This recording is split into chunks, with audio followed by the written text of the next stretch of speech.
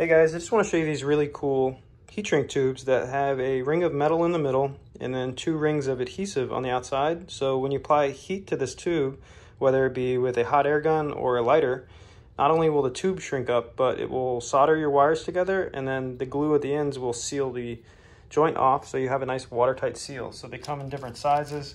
They go as low as 26 gauge wire, so that's like your standard Ethernet size wire. And they go all the way up to, let's see, 10 gauge, at least with the kit that I have. And it just allows you to make a really quick and durable wire splice without needing a soldering iron. So all you do is you strip your wires, you twist them together, and then you slide your tube over the joint and then apply heat. So I'll show you how I do that.